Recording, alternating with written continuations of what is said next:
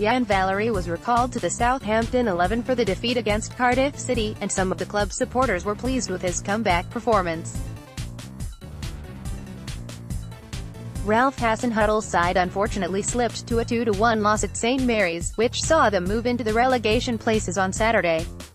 Kenneth Zohore scored a 93rd-minute winner to snatch Cardiff the win, and that was just after Jack Stevens had appeared to rescue the draw with a goal in the 91st minute. The Saints are only behind 17th place Newcastle United on goal difference, but have some catching up to do now.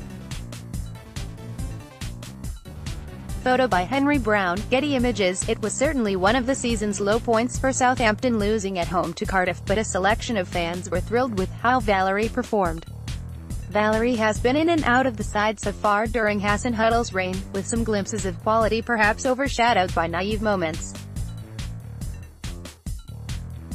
The 19-year-old did deliver one of his most mature displays to date though against Cardiff at right back, and will hope he can make that position his own.